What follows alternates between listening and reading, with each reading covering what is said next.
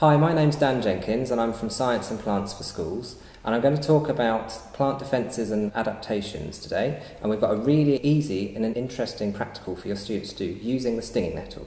The stinging nettle has got a fantastic adaptation. If you think about how many times you've been stung by them, it's just a brilliant one to use with your students. And we're going to get your students to look at the mechanism by which the stings work. For us, we know that it's on the underside of the leaf there are modified cells which are needle-like projections which are contained with formic acid, the very same acid that ants' bites cause irritation with on your skin.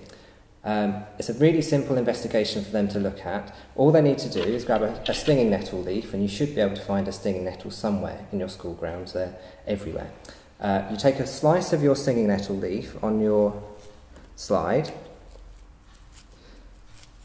and I'm wearing gloves to do this for obvious reasons, and you put the lowermost surface of the leaf facing you on the slide. You take a piece of universal indicator paper, just standard universal indicator paper, and you're going to dip that into tap water just to moisten it. Then you're going to lay it over your piece of stinging nettle, and using a piece of acetate OHP material just cut to the size of your slide, you're going to press that over the slide, pressing down on that universal indicator paper.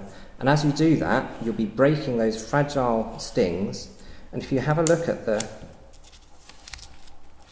indicator paper and hold it up to the light, you'll see there are colour changes, little blotches of colour where the stings have burst, and because it's acid, we've got little yellow blotches there.